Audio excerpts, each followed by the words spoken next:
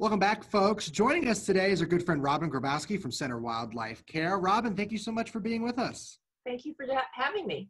So, yes, you have a new friend here, Peanut. Yes. What kind of turtle is Peanut?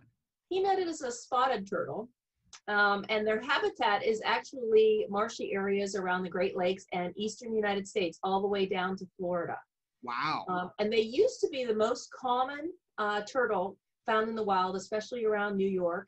But now they're a species of special concern. They're illegal to have as pets. You have to have a special permit, which we have, to actually possess them for educational outreach. So for people at home who don't know what that designation means, special concern, what does that mean for the animals? Well, that means they have extra protection.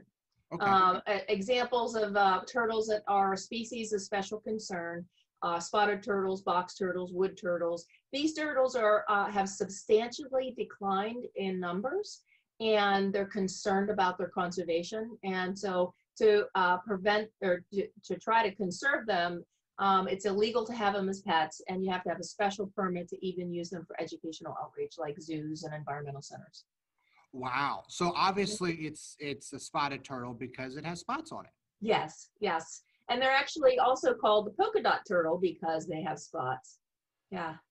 And so the finder actually had this turtle for several years. They found it in Butler County. Actually, this turtle is from Zelienople, and I grew up in Fombell near Zelienople, or Zilly as the locals would call it. Yeah. And so I'm familiar with that area. So actually, we don't have spotted turtles here in central PA. They're actually in western and eastern PA. But I thought it was just a cool little guy to show.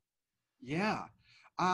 So have you guys ever had a spotted turtle with you there, or? We have. We actually got some several years ago for rehabilitation. We work with the Fish and Boat Commission, and sometimes they get confiscations that are sick. And so we help them if they get sick turtles and rehabilitating them and getting them well again.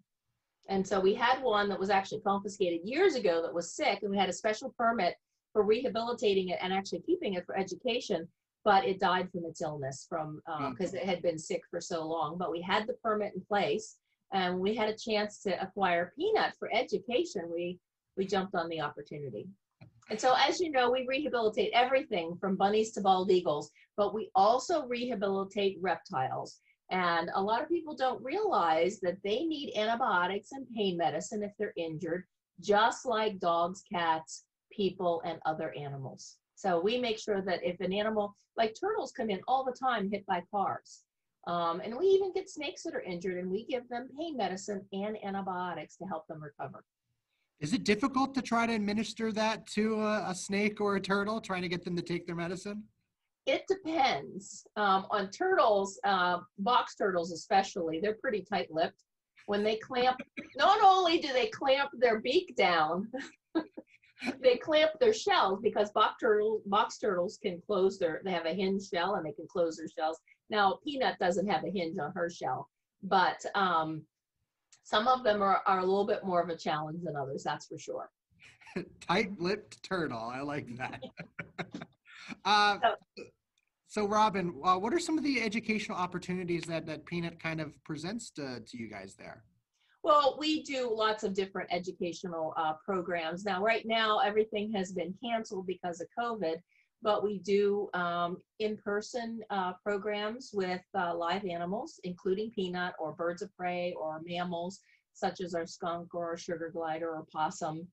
And we have lots of reptiles too. And so actually we're considering doing some virtual programs if people are interested in that. Yeah, that would be awesome. I mean, I know parents are going crazy with trying to keep their kids occupied at home. Yes, that's right.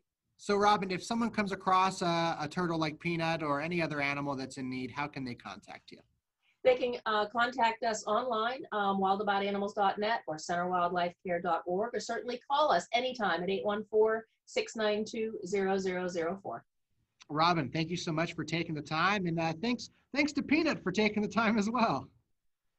Thank you. Folks, we have much more still to come. Stay with us. Studio A.